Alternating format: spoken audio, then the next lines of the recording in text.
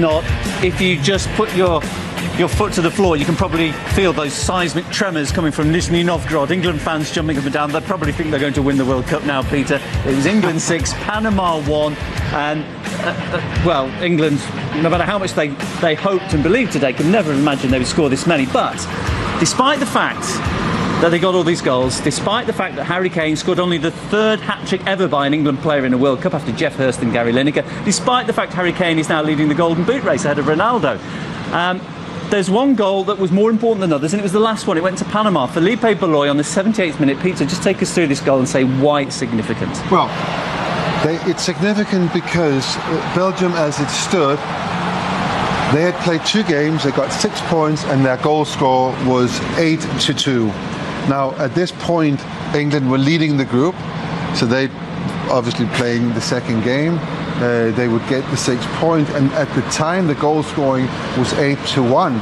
So when Felipe Beloy scored this goal, it equaled them, and then, you know, and this is significant in terms of who's going to win the group, so who's going to play the runners-up from Group H, and who's going to be number 2, who's going to play the winners from Group H.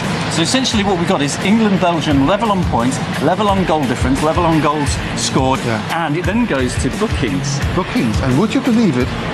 They both got 2 yellow cards, and that's it. So they are, at the moment, completely all square. And let's just play with the idea that when they play in Kaliningrad in 4 days' time, that they draw the game.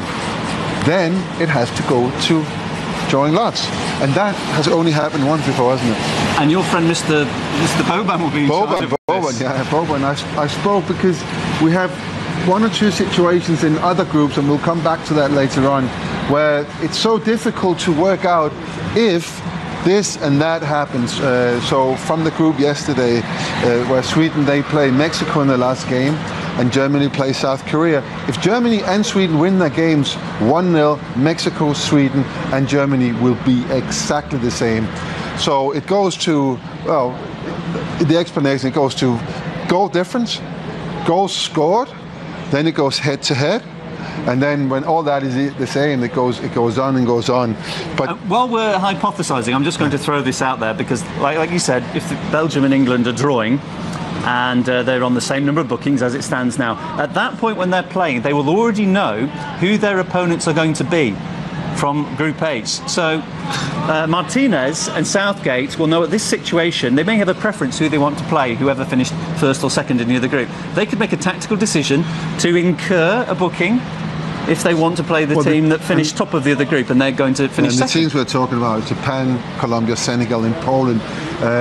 And just from, you know, a professional football player's point of view, I think preferences of playing any one of them, no, not really, but definitely I would not play Poland, only because they've got Lewandowski, who's not, I mean, he only played 1 game so far, he's not been great in that game, but it's Lewandowski, he can score, he's like Harry Kane, he can score from any situations, and when you get to those games, the knockout games, and I know this is a cliche, but goals are so important, you know, and you've got someone who can put them away. So being up against someone who's prolific like Lewandowski is, I would want to avoid that. So yes, they might have in their tactical thinking someone they think they are more suitable to play against, someone they can get a better result against, and we might, you know, have this cynical thought that they will speculate in getting bookings, but they don't forget they play against each other. So if they have the same preference, if they want to finish second in that group, and they're asking their players to get booking or get yellow cards, well, they're there. They can tell their players, hey, he got a yellow card, go and get yourself one. Yeah, we could get 2 teams of reserves kicking each other to pieces. I know Roberto Martinez and I know Gareth Southgate really well, and they are not those kind of people. Okay. So we're just speculating into nothing. I don't think any of them would be proud of saying that to their players, and I also think that they, regardless of what happens in the last game, that they'd be happy just to go through, and they'd be happy to play any of those 4 teams because they would think they have a chance. Okay, you talked about being afraid of prolific goal scorers. Do you know who's a prolific goal scorer? John Stones. John He got the opening goal in this game. Let's take you through some of the goal action. So it was the big defender who got the barrage of England's goals. And this England has worked really hard on their set pieces, and the referee today was very, very onto the pulling down and the grabbing and the holding. And there's been one or two sort of situations where he stopped this corner kick from being taken, and no one looked at John Stones there. No one. He exploited the big gap, because you're looking at Harry Kane and at the Harry Maguire, the two big guys, the two strong guys. And John Stones just exploited that space and scored, and what a great header that was. And then we had, for me, a little bit of doubt about a penalty, and that's Jesse Lingard, who got pushed or pulled down. I don't even know, to be completely honest. But he got a penalty, and Harry Kane, he stepped up, and what a penalty that was. And you think, oh, it's a bit brave. Again, to put it up there. No doubts about the finish. Again, VAR, though, slightly disappointing us in that we were hoping more of a contribution from them. Yeah, I think what happened with VAR here is they actually checked it, and they saw that the referee had made the right decision. Then again, we're talking about this all the time. We are going to talk about VAR quite a lot until all the way to the end of the World Cup, because I think that VAR will play a massive part in who wins. But VAR is not bulletproof. It's still, the VAR assistants and the referees, they still have to interpret the situations. And very few of these situations are sort of clear-cut. At least that's a benchmark if you think about what happened with Sweden and Germany yesterday. I think, you've said it a couple of times, what was very clear today was that they weren't going to tolerate almost any contacts between players. The one goal that really had no dispute about it whatsoever came in the 36th minute. This was all Jesse Lingard, and it was quite some finish. This is one where the keeper can do nothing but pick it out of the back of the net. And it's the first goal that England score from open play, and it's a cracker. This is Jesse Lingard all over. He's done this for Manchester United on many occasions, and he's a guy that he's got the knack of turning up at the right time, scoring important goals. He's not everybody's favourite player. It's weird, but he isn't. Seems like Gareth Southgate's given him a lot of attacking licence in this competition.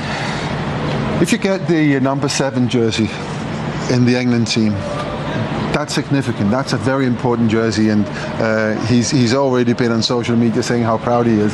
But it also means that Gareth Southgate, he values this player, and this guy is going to start England games.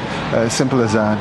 So just going back to what you said, who's the prolific scorer? John Stones scored again in the 40th minute, and this time I actually believe that this is one of the best goals, or best crafted goals that we've seen in the tournament. Clearly, off the training pitch, the way they rolled the ball out, the cross, everyone was ready, everyone made the right movements, and it was just very, very good. Yeah, I wonder how many times England would have to perform that to get it to work so well during a game, but today everything clicked. And going back to the physical contact again, Harry Kane was getting manhandled in that match against Tunisia, and nothing for it. This time it was the opposite, and another penalty for England. So when I said before, very brave that you put it in the top corner, he just did it again. Fearless. No, honestly, this guy, I'm crazy about this guy. I really think that he is top class. He hasn't got the personality of Ronaldo or Messi or even Neymar. He hasn't got that. He's a quiet lad. He gets about his business, and he kind of sort of disappears out of games, and then he's there. And he puts the ball in the back of the net, and he has this, and I keep saying this, he's got this hunger to score goals, which is it's incredible. At the same time, he's a proper team player. He's physically strong enough to take part in any kind of tactics, and that means pressuring the ball as well. And you see him when he plays for Tottenham. You see how hard he works, and sometimes he makes, I say crazy runs, but they're not, but crazy runs 90 meters to defend. And I can't remember I've ever seen a player like this. And he today he sits as the top scorer of these World Cups. His fifth goal, though. Yeah. Now, I don't know if you know this English expression, it's better to be lucky than good. But what if you're both? Certainly, there was a lot of luck about this next goal for England, came on the 62nd minute. And Harry Kane can't have really known anything about it. Loftus-Cheek gets the ball here and he shoots. He's actually in the way, Harry Kane, but he's in a way, in a good way actually. It hits his heel and then it deflects massively, and the goalkeeper's got no chance. This goal was also taken to VAR because there's a question of offside, and rightly so. The goal stood. I mean, we're talking centimeters here, but they got it right.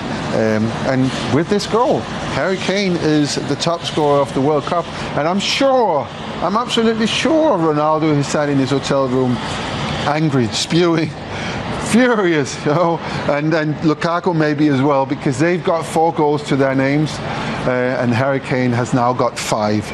But people have predicted this. People have spoken about Harry Kane as a serious contender for the Golden Boot. I've got to ask you, Peter, because there's a lot of speculation about, the very biggest teams in Spain wanting him. After the goals we've seen, and I'm sure managers won't mind the fact that he's quite lucky as well, what kind of valuation do you put on a player like that right now? It must have gone up, and it was already high. Well, Mauricio Pochettino has just signed a 5-year contract with Tottenham, and the first thing he did, literally the same day, was make sure that Harry Kane did exactly the same. So Harry Kane is now tied in to Tottenham for 5 more years. Harry Kane, for me, comes across like a one-club man. He's very, very happy where he is. He knows he can perform to the highest of levels at Tottenham. He's got probably one of the best managers in the world, and it's really worked for Harry Kane. I don't see him traveling abroad. I don't see him being comfortable at a Real Madrid or a Barcelona, where the pressures are so different to what the pressures are in England. As I said, he's a quiet man. He's not an anonymous person.